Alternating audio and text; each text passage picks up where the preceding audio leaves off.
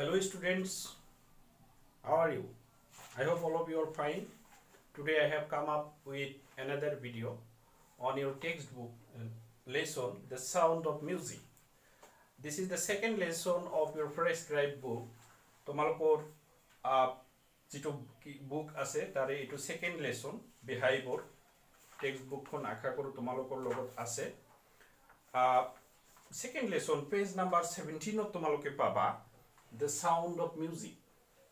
Sound of Music or duta part paba. Ami aji yate part 1 to discuss korim. Let's try to discuss part 1 of the story The Sound of Music. Yate ami second part of episode alochona korim. First part of tomaloke paba you will get in the first part about a girl. Tomaloke ejoni swalir bikhoye gom paba. আৰু সেই ছোৱালীজনীৰ নাম হৈছে Evelyn গ্লেনি আৰু Evelyn গ্লেনি কোন আছিল আৰু তাই কিয় বিখ্যাত এই বিষয়ে আমাৰ এই ষ্টৰীটো আমি জানিম who was Evelyn Glennie and why was she famous about that we shall come to know in this story The Sound of Music সংগীতৰ সুৰ ইয়াতে তোমালোকে দেখিবা টেক্সট বুক যদি আছে তোমালোকৰ টেক্সট বুকৰ প্ৰথমত দিয়া আছে part 1 Evelyn Glennie listens to sound without hearing it. Evelyn Glennie nuhuna koi hongit bujibo pare. Tar pisot before you read the ase tomaloke jodi dekha before you read God may have taken her hearing but he has given her back something extraordinary.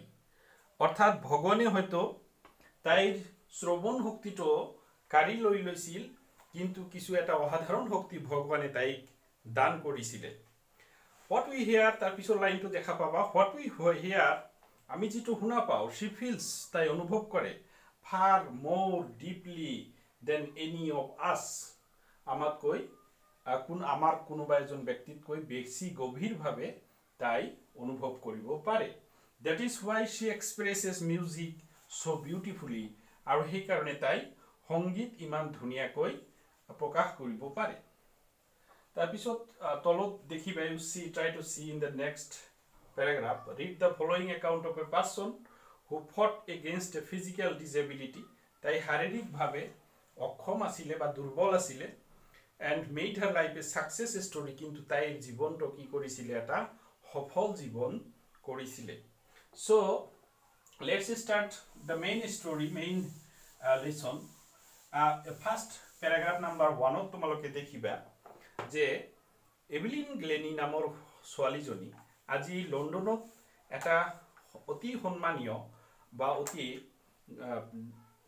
Prestigious এটা সংগীতৰ অনুষ্ঠান আছে সেই সংগীত অনুষ্ঠানত আজি admission লোৱাৰ কাৰণে তাই আহিছে আৰু সেই তাতে আমাৰ এই ষ্টৰীটো আৰম্ভ কৰা হৈছে দিছে ৰাশ আৱাৰ ক্ৰাউডছ ব্যস্ত সময়ৰ ভিৰ ফাৰ্স্ট প্যাৰাগ্ৰাফটো তোমালোকে যদি দেখা rush hour crowds jostle for position on the underground train platform অর্থাৎ ব্যস্ত সময় rush hour মানে ব্যস্ত সময় underground train platform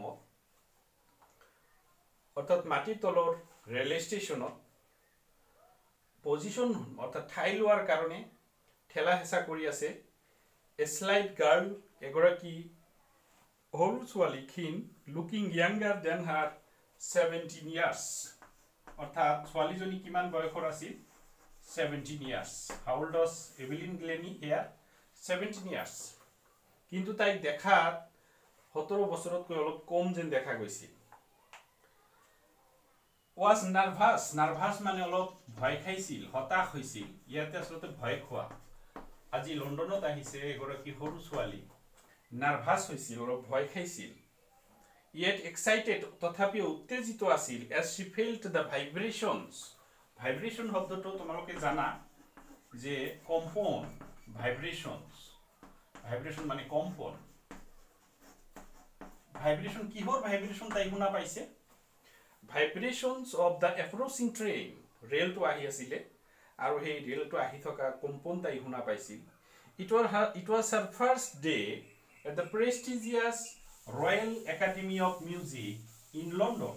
It was তাইৰ প্ৰথম দিন তোমালোকে এই ইনস্টিটিউশন নামটো you should keep the name of this institution Royal Academy of Music. Royal Academy of Music in London. Royal Academy of Music. ইয়াত এডমিশন লোৱাৰ কাৰণে আহিছে and daunting enough যথেষ্ট পৰিমাণে ভয় খাইছে for any teenager fresh from a Scottish farm. তাই স্কটল্যান্ডৰ তোমালোকে জানা ইউনাইটেড কিংডম আমি যেটো কওঁ ইউকেৰ এটা প্ৰভিন্স আছে যাক কোৱা হয় স্কটল্যান্ড আৰু স্কটল্যান্ডৰ মানুহবিলাকক স্কটিশ বা স্কটৰ যিবিলাক সম্পৰ্কিত বস্তু সেইবিলাকক স্কটিশ কোৱা হয় তাই এটা স্কটিশ ফাৰ্মৰ পৰা এটা দূৰণিবতীয়া স্কটল্যান্ডৰ এটা সৰু গাঁৱৰ পৰা তাই আহিছে but this aspiring musician faced a bigger challenge তাইৰ কাৰণে এটা আছিল এটা ডাঙৰ প্ৰত্যাহ্বান than most বেছিভাগতকৈ কাৰণটো আছিল why was the challenge much bigger for her because she was profoundly deaf তাই সম্পূৰ্ণৰূপে কলা আছিল deaf a person who cannot hear deaf এজন ব্যক্তি যিজনে শুনিব নোৱাৰে তাক কি কোৱা হয় আমি অসমীয়াত কলা বুলি কওঁ deaf অৰ্থাৎ এভিলিন গ্লেনিয়ে শুনিব পৰা নাছিল অৰ্থাৎ তাই কলা আছিল সম্পূৰ্ণৰূপে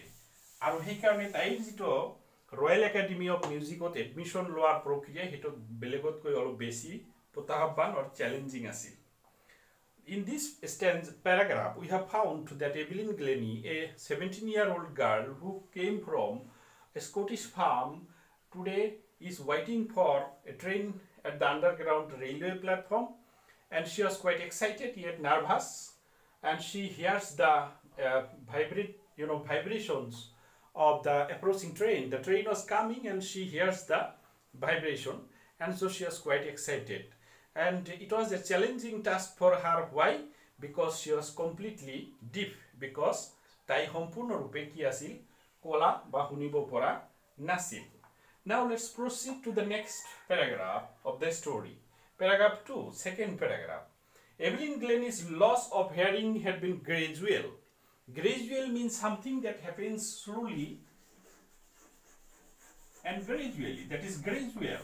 ক্ৰমান্বয়ে তাইৰ যেটো লস অফ হিয়াৰিং শ্ৰৱণ শক্তি শেষ হৈ গৈছিল সেকেন্ড প্যাৰাগ্ৰাফত তোমালোকে দেখিব পাৰিবা in the text book Evelyn গ্লেনিস loss of hearing had been gradual তাই ক্ৰমান্বয়ে লাহে লাহে তাইৰ শ্ৰৱণ শক্তি নোহোৱা হৈ গৈছিল her mother remembers তাৰ মাকে মনত পেলায় ৰিমেম্বাৰ মানে মনত পেলোৱা noticing something was wrong when the 8-year-old Evelyn was waiting to play the piano এদিনাখন one day Evelyn was waiting to play the piano in certain place কোনবা এটা নিৰ্দিষ্ট ঠাই কোনবা এটা কম্পিটিশন হ'ব পাৰে where she went to play the piano and they were calling her name at the time she was just 8-year-old remember সেই সময় তাই কিমান বয়স আছিল 8 বছৰ বয়স আছিল 8 years old এভিলিনৰ বয়স 8 বছৰ সেই সময়ত কৰবাত তাই গৈছিল তাই এটা পিয়ানো বজোৱা কম্পিটিশন বা কিবা এটা আছিল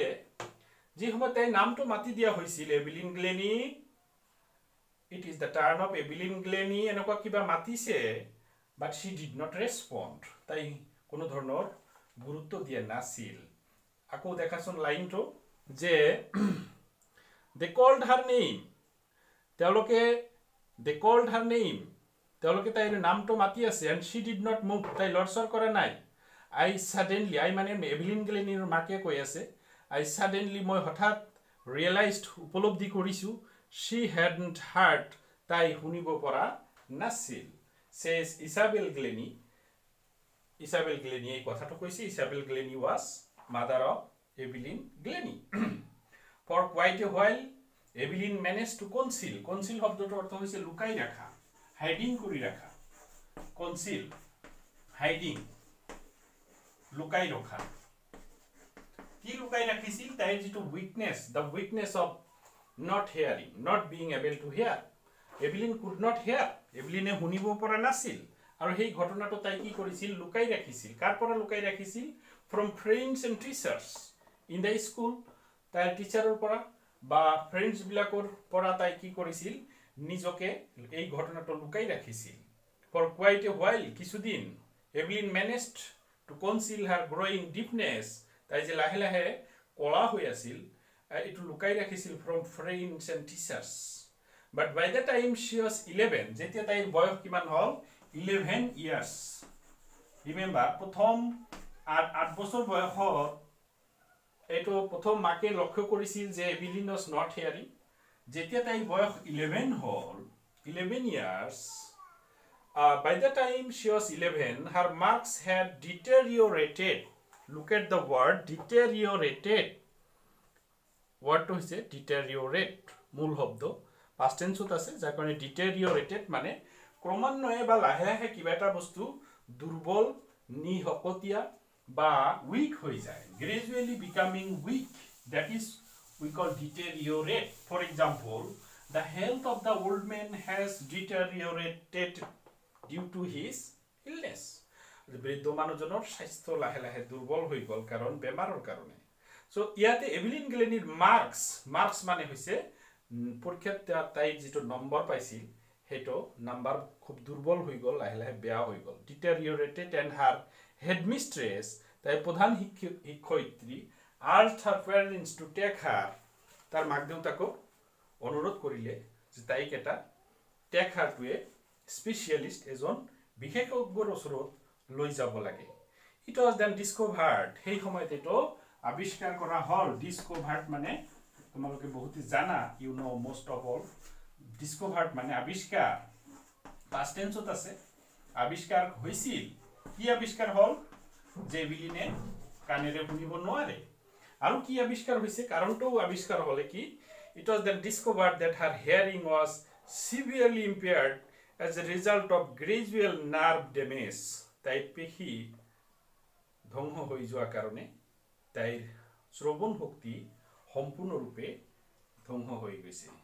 They were advised, মা দেউতাকক উপদেশ দিয়া হল, that she should be fitted with hearing aids. কিছুমান শ্ৰৱণ যন্ত্ৰ আছে তোমালোকে জানা, বৃদ্ধ মানুহবিলাকে কাণত লগায়, এটো দিলে অলপ কিছু পৰিমাণে সকাহ পায়, কিছু পৰিমাণে শুনিব পাৰে। আৰু সেই কাৰণে মা দেউতাকক উপদেশ দিয়া হল that she should be fitted with hearing aids. শ্ৰৱণ যন্ত্ৰ কিছুমানৰ সহায়ত তাই কাণত এইবিলাক লগাই দিব লাগে, and sent to a school for a deaf, আৰু পলা লৰা ছোৱালীৰ কাৰণে যিবিলাক স্কুল হেনুকা স্কুলত পঠাব লাগে। এতিয়া তোমালোকে চিন্তা কৰা এভিলিনৰ কেনেকুৱা লাগিব? তাই এটা জেনাৰেল সাধাৰণ স্কুলত পঢ়ি আছিল, নৰ্মেল স্কুলত পঢ়ি আছিল, হঠাতে তাইৰ হেতু স্কুল এৰি যাব লাগিব। Everything suddenly looked black, says Evelyn. এভিলিনে কলে যে মোৰ কাৰণে সকলো বস্তু যেন এন্ধাৰ হৈ গল, অৰ্থাৎ তাইৰ জীৱনত যেন এটা অমানিশা নামি আহিলে। এটো কোনে কলে? এভিলিন। অৰ্থাৎ তেওঁৰ মনটো বৰ বেজাৰ হৈ গৈছিল। জীৱনত এনেকুৱা বিপদ আহিলে আমি হতাশ হলেও আমি সম্পূৰ্ণৰূপে ভাঙি পৰিব নালাগে। মানুহৰ জীৱনত অসুবিধা বা বিপদ কিবা এটা আহিবই। We shall have to face this challenge of life. That is life. So this, in the second class, you will find how Evelyn fight back. কেনেকৈ এভিলিন আকৌ তাই কেনেকুৱা ধৰণৰ প্ৰস্তুতি লয় যে জীৱনত তাই যদিও অলপ মনটো বেয়া লাগি গৈছিল, তাই কিন্তু জীৱনটোক এৰি দিয়া নাছিল। এই কথা এইখিনিৰ বিষয়ে আমি নেক্সট ক্লাছত আলোচনা কৰিম। তোমালোকে গোটেই ষ্টৰীটো আকৌ ৰিডিং কৰিবা। নেক্সট এটা ভিডিঅ' ক্লাছত মই বাকি অংশখিনি আলোচনা কৰিম। Till then, good bye.